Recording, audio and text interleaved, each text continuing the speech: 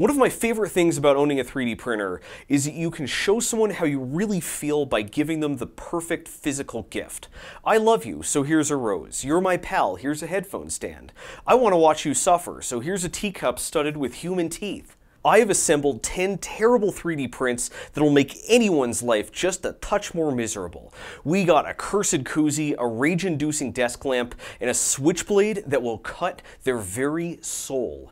All 10 are totally free, and if you got some basic filament and household knickknacks, you can darken someone's day right away. Ladies, gentlemen, and cyborgs, happiness is a zero-sum game, so here are 10 awful prints for people you hate, only at Voidstar Lab. As always, all models are linked and credited in the description, and as you download them, do me a solid and keep the video running in the background to appease the unfeeling, inhuman algorithmic taskmaster that decides whether broken I eat. For the first time, I'm also linking the filament. I've never done that before, and I'm a little bit nervous to roll the dice. You would too if your dice look like this.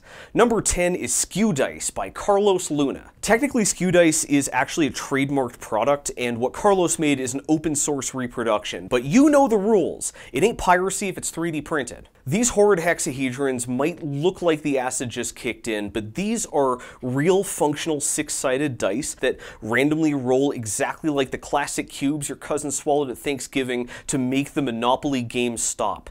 The Skew Dice are totally fair, although not at all square, and if you don't believe me, then Mr. Carlos Luna, dripping elemental alpha chatitude from every pore, cited a research paper that proves it. It all looks so wrong, but these so-called asymmetric trigonal trapezohedrons are the least symmetric fair D6s that can exist in 3D space. What's going on here is you start with a basic cube-shaped D6, turn it on its point, grab the top and bottom edges, and give them a big old twist. This elongates or shrinks the same edge on every face, so each side stays the same shape, and all the angles stay radially symmetrical. You then stretch or squash the dice to make it look even more deformed, though remember, since you're scaling every face and angle at once, it's still just as fair. I can demonstrate all this because Carlos didn't just upload some printable files. He shared the OpenSCAD script that generated the files. The best part is when you give it to someone and they bring it to game night, no one is going to believe these things are fair. This pain train just keeps on rolling. Scissor dice. If these affronts to rationality are making you yearn for the sweet stability of conventional geometry, have I got the sponsor for you. Brilliant.org lets you explore algebra, statistics, and good old-fashioned geometry the way everything should be explored, by seeing and doing. Memorizing equations sucks, but when you experiment with Brilliant's interactive demos, you're building a real intuitive understanding that you can actually use in your daily life. And who knows, you might just happen to remember an equation or two. Take this one, Geometry Fundamentals. It's one thing to just remember a triangle's angles add to 180 degrees, but when you stretch and squash and see the results, it just makes it make sense. A linear regression data model sounds confusing, but it's really just fitting a line through some points. Brilliant can even make calculus friendly. A derivative you can drag is a lot less scary than weird S-shaped squiggles on a worksheet. If you'd like to see the world from a new angle, you can try Brilliant.org for 30 days absolutely free by visiting Brilliant.org/Zack Freedman or clicking the link in the description. The first 200 of you to do so will get 20% off an annual premium subscription. There's just so much to explore. You can even dive into the history of math, like the sieve of Eratosthenes, an algorithm that predates the idea of a computer by, give or take, 2,300 years. Now that we're marinated in historical juices, one of my favorite kinds of model is ancient artwork and artifacts. If you have a nice reel of faux marble filament, these just come out so classy. But why make class when you can make crass? Taint their perception with number 9, the Renaissance light switch cover plate by Daddy Wazzy the creator. Michelangelo's David usually towers over Florentine tourists, but this little guy graces any standard American light switch, embedded in the wall like a less manly Han Solo. As for the little guy's little guy, this masterpiece's memorably meager member has never, proportionally speaking, been girthier. Dorks in my comment section love nagging me about how I'm always printing junk, but this time, the junk is the part that's not printed.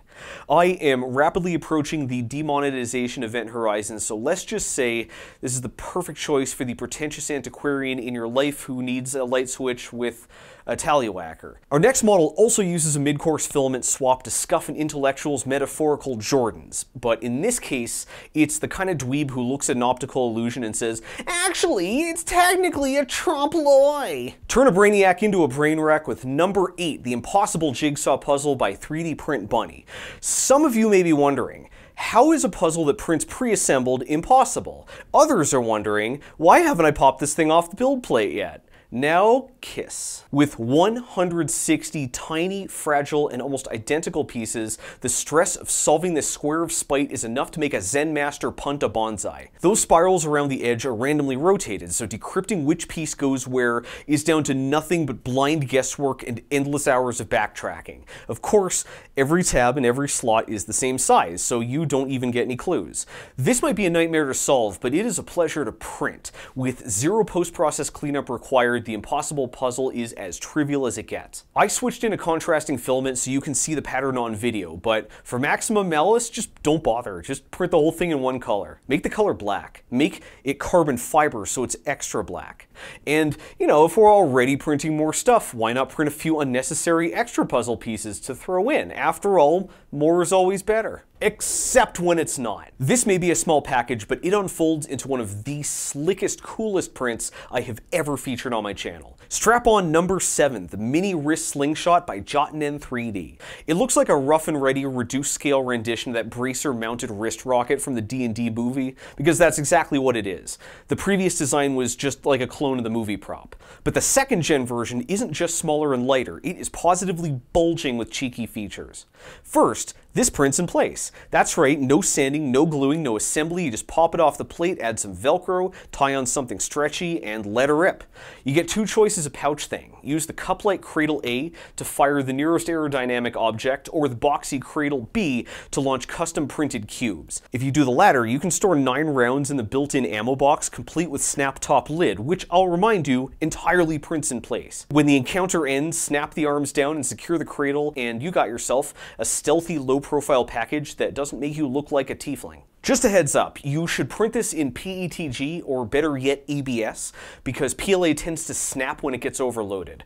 Either way, you must print the cradle in TPU, it's just too thin to run off in anything rigid. Also, do not fire the 3D printed ammo anywhere near a living creature. Even your softest filament will pop someone's eyeball like a ripe grape. So why am I telling you to print this for someone you hate? I'm not. I'm telling you to print it for their kids. They'll love you. The kids, not the parents. The parents are going to shoot you the dirtiest look ever with their unpopped eye. But suppose you want to raise the stakes. You don't just want to ruin their vision, you want to rot their teeth too. Pack sweet heat with number 6. Blat blat goes the Candy Gat, the 3D printable candy shooter by Solo Prototype. This is a Pez dispenser, and what is a Pez dispenser but a licensed head on a candy magazine? Every kid that plays too many video games will eventually grip their Pez dispenser, extend their index finger, and cock their thumb. It's the human condition. In a world where 3D printers are cheaper than actual toys, kids don't have to make believe. You can just make it. Jotunn 3D, same guy or gal, or cyborg, or a combination thereof in a trench coat. They imploded my inner child's mind with this diabolically clever model that uses Pez dispensers as magazines. There's no motor to solder, there's no clockwork to wind, there isn't even a plunger to prime like a Nerf blaster. This is a real deal double action trigger. Squeeze hard to compress the spring, and the sear automatically drops the hammer and kicks a stale sugar rectangle right off the mag. It is a rough trigger pull since it's priming the spring with no mechanical advantage. So I recommend applying a food safe and plastic safe lubricant like Super Lube. But once you get the knack, the Candy Gat works impressively well, and the model's generous tolerances don't need much touching up after printing. And it uses Pez dispensers as magazines. Okay, fine, this does demand a minute or two of confectionery field surgery before you can get locking and loading. You gotta decapitate the mascot, remove the candy retention tabs, and cut a slot for the pusher. None of this is very difficult. Like, all you need is a flush cutter and a few seconds to say goodbye to My Little Pony and say hello to my little friend. Our next item is also food related. Number 5 is a cup. And normally this is where I warn you to never eat or drink anything off a 3D print.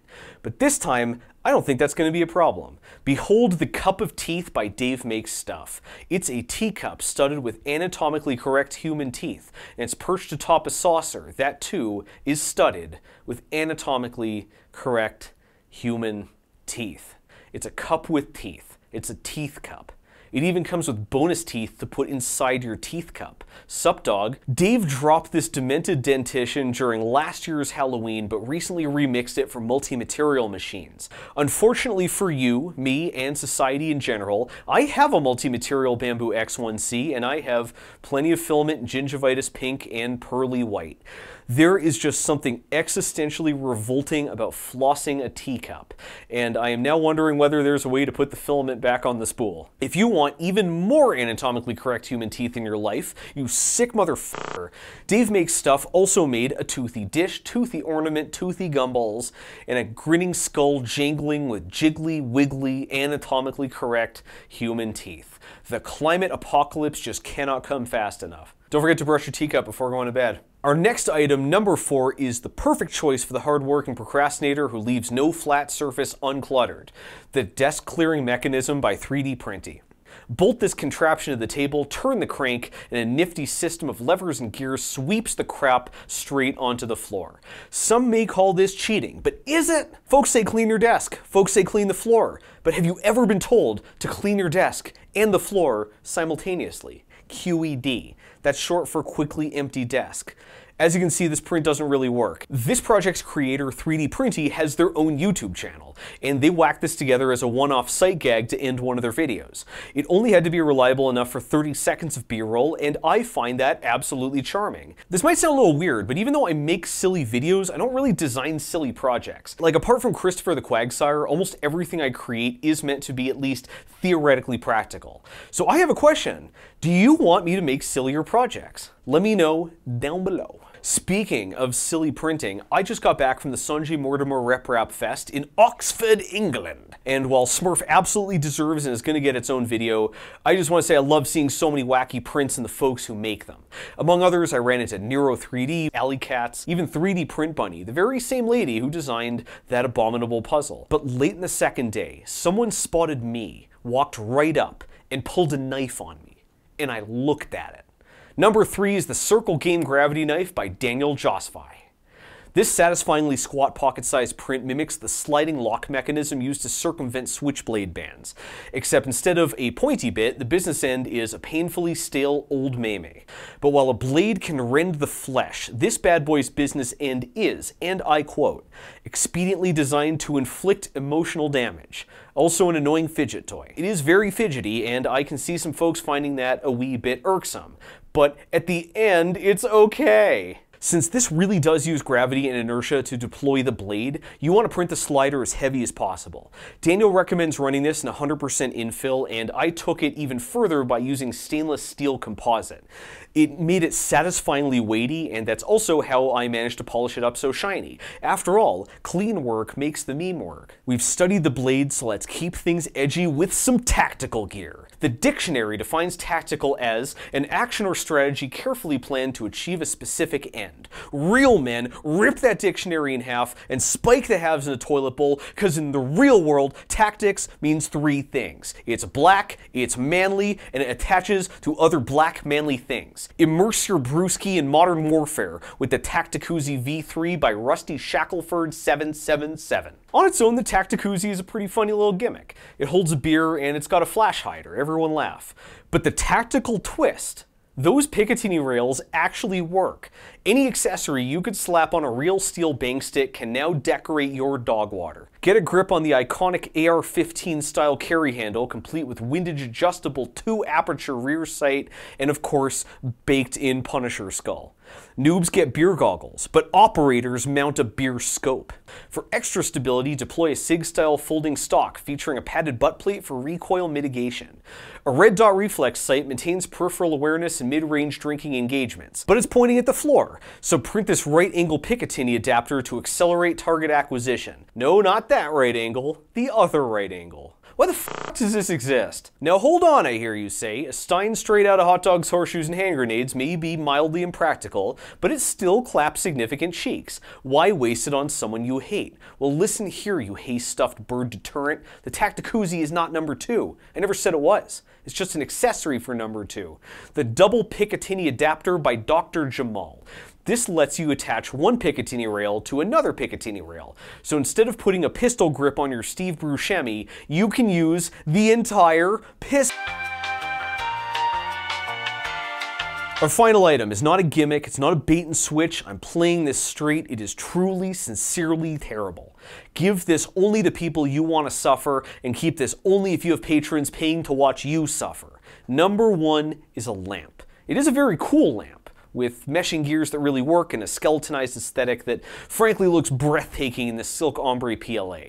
It's made of nothing but flat plates and round rods, so it prints incredibly quickly with 0 supports, but the convenience ends there. Number 1 is the Stand Lamp Office by Boonsewang Panita, and some assembly is required. This lamp comprises no fewer than 50 different STLs with highly descriptive file names like Big Arm and Part. You need multiples of almost every part, but there's no checklist, there's no assembly diagram. There isn't even a clear picture of what this thing is supposed to look like. Allow me to read you the full description. Easy to print. This model's creator just dumped 50 STLs and 4 GeoCities quality JPEGs, went out for a pack of smokes, and never came back. In their defense, it is quite easy to print. A single comment got a reply, and it's not from the creator.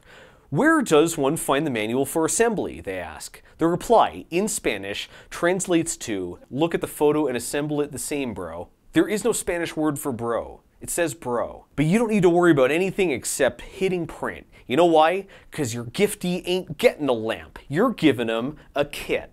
You're going to run off all 100-ish unidentifiable elements, plop the box of bits right onto their lap, look them in the eye, and tell them, look at the photo and assemble it the same, bro. And you know what? They'll do it. The sheer curiosity, the temptation to see this thing move is borderline irresistible. It got me, and you know what? It deserved it. There are no fake steampunk gears making this thing look more complicated than it really is. The creator did this the hard way. Every single sprocket and strut is a necessary moving piece in a fully functional mechanical system. Turn the knob on the base to pivot the lamp left and right, and twist the knob on the arm to carry the light up and out. The entire lamp is a single giant mechanical linkage, and watching all these parts slip past and through each other is even more mesmerizing up close. Your victim will waste hours and hours and hours figuring out which peg goes in which hole, which gear meshes which, what to glue, what to grease, and then stripping it down over and over because they forgot a washer. I blew an entire day bashing my head against this fucking lamp, and I still have no clue whether I actually got it all right. Also, since there's no bill of materials, I don't actually know what kind of socket cord thing you're supposed to use. I just stripped down a work light and hot glued it. When the documentation is missing, anything is possible. So is this a practical desk lamp? Absolutely not. There's nothing preventing the light bulb from just going flaccid, and since the entire thing is 3mm thick printed strips on pivoting joints, it is as rickety as it gets. That said, this is one of very, very few projects I've featured that just made me step back, look at what I made, and think, holy crap, I actually built this. I cannot comprehend how someone can craft such intricate mechanisms, make them move so beautifully, imbue every piece with stylistic flourish, and just fucking dump it onto the information superhighway from a moving car. Whatever the story, this is a lovely model anyone will absolutely, unconditionally, completely despise every single second struggling to build. What can I say? The real Stand Lamp Office is the friends we made miserable along the way. And that is 10 horrible 3D prints whose very existence makes the entire world just a little bit shittier. Each one is free to download, and I've put links and creator credits in the description, as well as the filaments I printed them in. These affiliate links siphon money directly out of Jeff Bezos' pocket and help keep the lights on. If you'd like to support us directly, join the Cool Kids table at patreon.com/Zack Freedman. Each episode, I thank 3 random lab scientist supporters, and today's silly billies are Valen, Dustin Miller, and Fabian Luscher. Special thanks to our spifftaculicious collaborators. The suits are under Our Fun, Microwave, The Benevolent Misanthrope, Edie the Eye Pie, What the Chuck, Bitrot, Dysfunctional Potato, Roxanne, Zombo DB, Schleppy the Schwagster, SXP, and Turner Zay. I've hidden their names somewhere in this episode and eternally enshrined them in my 3D printing workshop. Can you find them, or would you rather not be reminded of the Teeth Cup's existence? Thank you very much. Speaking of cursed aberrations made sickeningly real, let's thank our lab assistant supporters. Kevin DeGraff, Kink Shaming Walrus, Zap, Robert the Bob, Colin J. Webb is adding flour, yeast, and salt one episode at a time till Voidstar Bakery provides an erga bread recipe. My next video will be about the Mirage Mark IV. Viwatch, DBD, Ergay, Run Zack, they're right behind you. Cody, Jiggle My Puffs, Xanthorian, Azunda, Wielder of Iron, Heater of Shrink. When cooking pickles on blue, make sure to take care and not mix up the neutral and ground or the sugar may interact with stuff. Bob Dobbington, Martin Titonium, subscribe to The Next Layer on YouTube. Seriously, I saw him at Smurf. That video is next, hopefully, not the Mirage Mark IV. Lydia K, 6A, 6F, 656, E75, Callsign Carrot, Amir Rahum, The Antifa, Evan Kenny, Granville Schmidt, Noah B. Johnson, General Buck Turgidson, Period Clots, Trans Rights, John Loves Jen, Kevin Sumner, Travis Hippa, Onyx Plague, Bootsy von Poopstein, Michael Creamer Jr., Aaron Steers, VPS Data, Acorn, Kermit the OG Frog, Rusty Flute, Topher VK2KTJ, Cliff Henning, Dr. Mrs. the Merman, Emily, Cameron Ogletree, Burn It, Sticks Like the River Not the Band, Clayton Easley, Pussy Nuggets, Circle Zero, Zach Harvey, Adam Birch, Paul Gibbs, Bradley Carter, Quantumly Tingled, Agent Maxwell, Brad Cox, Nova Wren, Karnama, Not a Digimon, Nathan Johnson, Doom Crew Inc., Blammo, Incognito, Good Suck Bum, Tickly69, SKL, Steve's Dad, Moonkid, Michael, Robert Breeze, probably not 3 raccoons in a trench coat, Thunder Chicken, but seriously, ladies and gentlemen, Cyborgs, every name I just read out loud is fake. Seriously, I'm the real subscribers. My husband watches Now I Am Too, so hi to me and Urch. Mike Kelly, Socks McGox, Cameron McPherson, Matthew Arrington, My Dog is a Bear, The Cuttle Fish, Steven 6'6" 6-pack Schulte, Bryn 6'5" Forlorn Wolf Schulte. Visit oma3dprints.com for all your 3D printed RPG product needs. Nuclear 314, Advanced AI Building Real, Chris versus 2023, look me over you on, formerly known as Juicy Legend Trio, The Monk, Spire, Good Lady Nat, Queen of Lemons, Victor of the Great Citrus Wars, Stuart Little Dude, The Sweetest Boy, that better be a puppy, Bill Schooler, Storby Design, Olive Robbins, Michael Roche, Haley Kerman, Jamie, Scroto Sagan, Stanley Devoid of Life, Max Luck is Backstabbing Barbarian, Zach, Iron Rain, Cacophony of Failure, Craft Computing, Big Bird, Tommy Wucko's Bump of the Night, Burn Duck 3, Cross Threading is just free Loctite, Double the Threads, Double the Strength, Amanishi, Boulder Creek Yard James, Jason, Trump did nothing wrong, Protagonist, Even Bluetooth has a right to repair, Slippy McToof, Sunburnt Cat, Elite Giant, Joel Damon, Vigelli, Powerful CCH, Renaud Bataille, Measure Once Cut Twice, Re-Glue Cut Again,